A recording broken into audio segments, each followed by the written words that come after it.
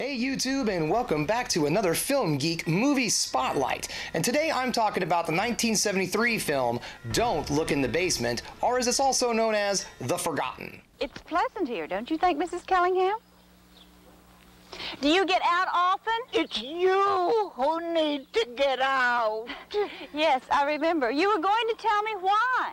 Oh, up the airy mountain, down the rushing glen, we cannot go hunting because of little men.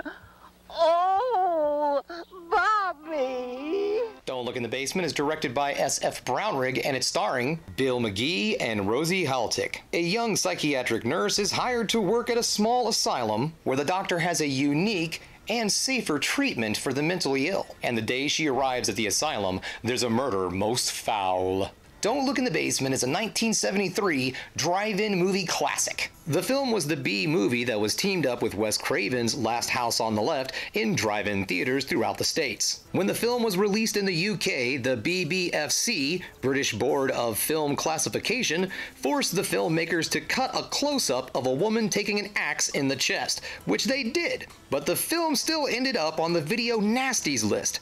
Now, if you're wondering what the Video Nasties were, in short, it was a list of very gory films that were banned in the UK. Later in 2005, when the film was released on DVD, the close-up was added back in. So what do I like about this movie? Well, first, this is one of those horror films that has an amazing concept but just didn't have the budget to pull it off. Now, I've said it before in other videos that the best kind of movies to do a remake of are the movies that almost got it.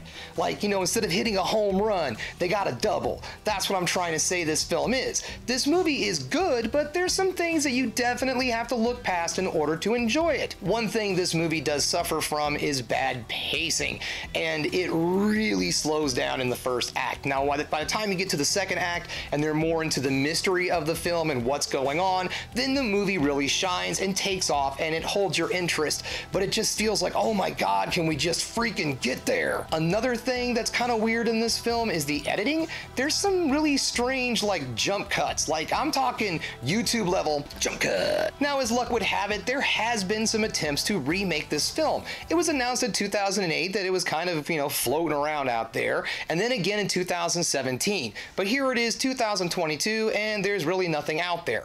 Now, if you ask me, who I think would be a great director of a film like Don't Look in the Basement if it were to get a remake, I would have to say Eli Roth. I would love to see what Eli Roth could do if he was handed a remake script of this film. So all in all, this is a really interesting and entertaining film that you should check out, and it's slowly but surely being forgotten, and if we don't get that remake, it probably will be forgotten in a couple of years.